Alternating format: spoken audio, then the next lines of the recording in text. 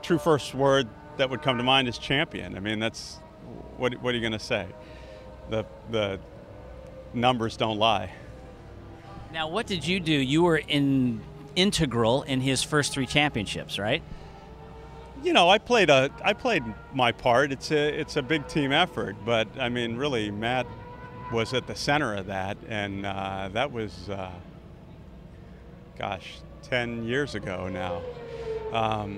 So yeah, I was involved. I was his crew chief in '99 and 2000, and Reggie was there, as he has been all these years, and we just went out and put our heads together, and as a team did the best we could, and really, I mean, the results, it all came together. When we first got together with you a couple of years ago, you had started your Bazzaz Performance, and you had brought out the ECUs and the traction control systems, and you were bringing all that online. You said that it got tough a few times, like when you're trying to be an entrepreneur and you're starting to do some things that are as complicated as what you choose to do. You didn't start an ice cream stand, for crying out loud. And you said you drew some inspiration from him, that there were times when it was just like, and you just had to gird up and dig deep. Absolutely. I mean, that, you know, in many ways, he's very inspirational to me. And in those tough moments, I'd stop and think back and say, okay, you know, in a racing situation when we weren't quite where we needed to be, and it was the last qualifying, the weight was on Matt's shoulders, and he would man up and just get it done. And I thought to myself, okay, what would Matt do in this situation? You know, would you go crawling away, or would you man up and get it done? And a lot of times that helped me get through some pretty dark and difficult times, for sure.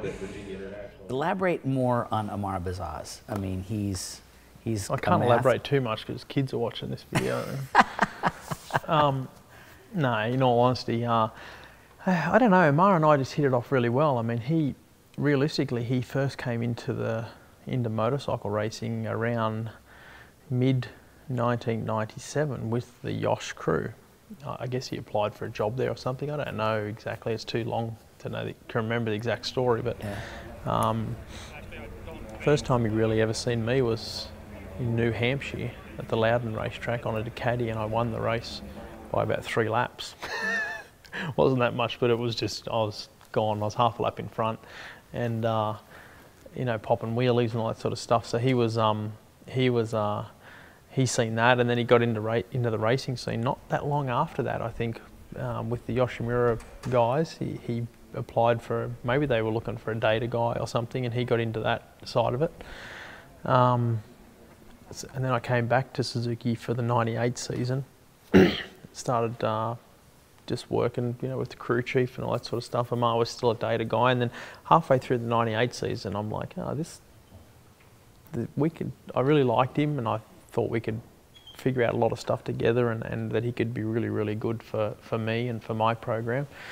And I asked to have him as my crew chief for 1999. So, and he wasn't that sure about it at first. He was like, he didn't have the confidence in himself to be a crew chief, you know, as a normal crew chief. And so in the end I said, no, I want Bazzaz as my crew chief, so let's make it happen. So he got thrust into that job, and we just really just approached things a little bit differently to what I was used to, and to what most people are used to approach things with crew chiefs, you know. So just started to learn more about the bike and the way things worked and different things. So it was good. It was good relationship.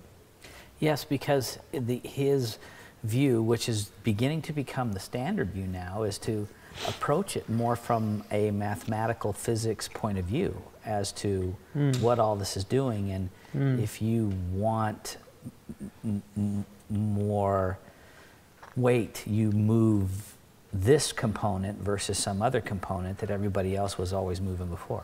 Yeah, I mean, in the end, there's, you know, to get into a really technical aspect side of it, I mean, it'd take a long time, but yeah, it was just, to help keep everything together and to keep things organised from the racing side of things, and to understand if you did this, this is actually what happened, not on the racetrack, but to the actual bike, et cetera, et cetera. He certainly helped us go forward, that's for sure, helped me go forward. So some riding technique stuff. You said in a speed interview at one point that you had to change your riding style to when after Ben won the championship in 2006, you came back in 2007, 2008, and you were changing your riding style a bit. Can you elaborate a little more on that? To be honest with you, I'm not too sure. I mean, I didn't change my riding style. Maybe that came across different to what it was supposed to. Okay. I definitely didn't change my riding style though, not at all. I've always had the way that I've done. You know, I race a road race bike similar to a motocross bike. I just like to get it in deep and get it squared up and get it turned and get it off the corner as quick as possible.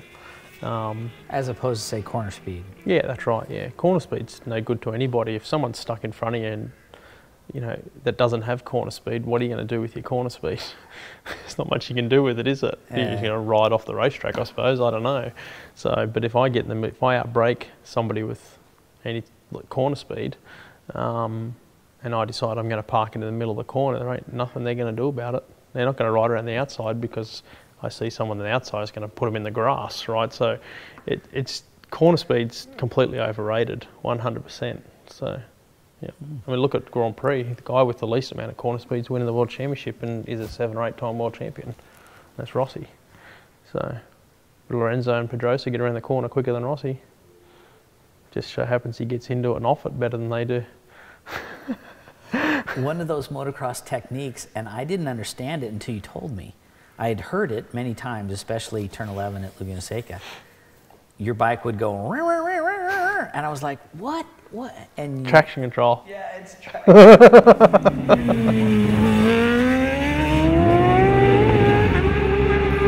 You're doing the motocross thing where you slip the clutch to get the revs up so that it'll bite harder.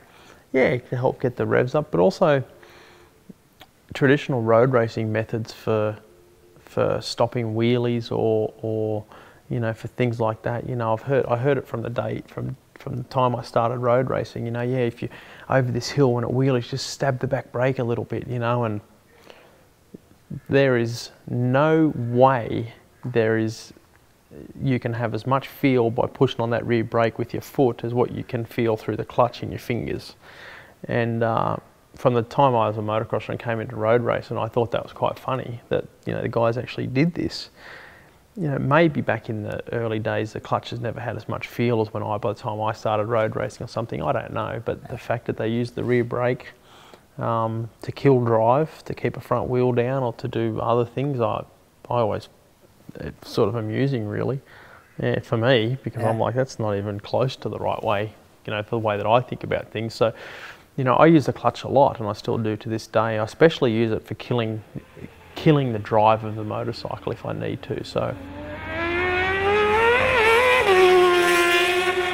as you know, I ride my finger on the clutch constantly, just like a motocross rider. It's always on the clutch. It never comes off the clutch, even down the straights, and it's always out on the clutch. It saved my ass in Atlanta on that tyre blowout. The clutch is essentially what saved my ass there. When it came out, I nicked it and started killing it a little bit just to help things get back in line. You know, so again, without getting too technical about it, because it would take forever, the clutch is a much better way to kill the drive of a motorcycle, stop a wheelie, stop the rear getting out too far, rather than shutting the thing down a little bit. Just kill that drive, that clutch a little bit and keep the throttle constant, you know, things like that. The clutch is much better way to do it. Much better. I don't know anyone that has as much feel through the bottom of their foot as what you have in your finger. Do you know anyone? No. And the clutch is an instant feedback. A rear brake, you can't push any rear brake on any racing motorcycle. You'll see the reservoir move a little bit, the master cylinder move a little bit. You see a little bit of flex here and there and this and that. That's not like that little hydraulic clutch. It's just instantaneous. There's no way you can do the same thing with your foot. Impossibility.